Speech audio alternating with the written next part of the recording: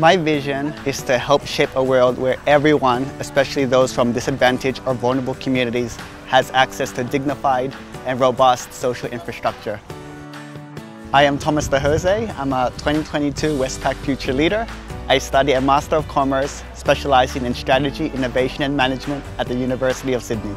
Fundamentally, humanitarian engineering is creating technologies and social infrastructure that helps people. I co-found and lead an Australian-Philippine social enterprise committed to creating transformative education in water, sanitation and hygiene.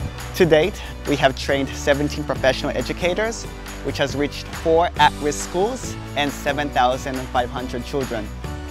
The Westpac Scholarship has really provided a platform for me to achieve my leadership potential.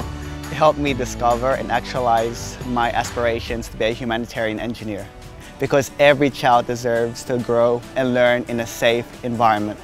It has truly been life-changing, so I'm just very thankful and excited about what is to come.